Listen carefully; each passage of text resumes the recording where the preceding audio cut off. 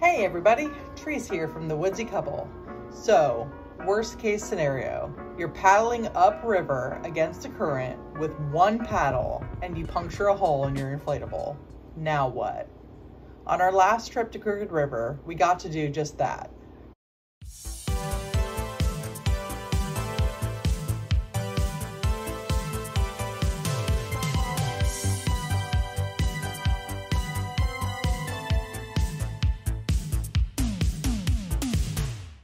While Brian paddled vigorously back to shore, I plugged the hole with my thumb and hoped for the best. Once we got the board back to camp, I panicked. There goes my $300 investment down the drain. Once we realized the DAMA repair kit doesn't come with glue or adhesive repair tape, only extra vinyl, I quickly grabbed the only glue I had, Gorilla Glue, and plopped down a piece of vinyl, hoping it would stop the release of air. I was wrong.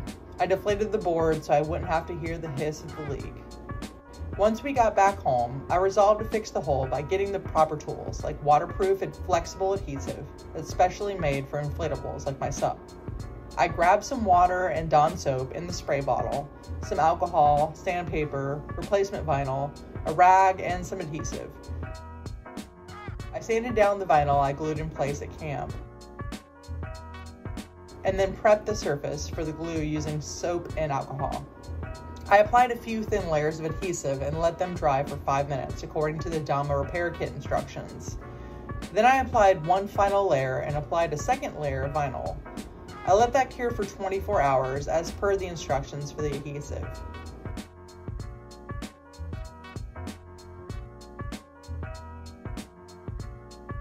Fast forward to the next day and it was time to inflate. I was partially worried the board would explode in my face, but thankfully it inflated without problem.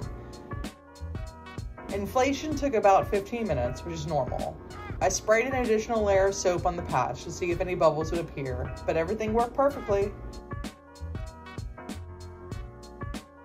I can't wait to take my DAMA board out on the water soon.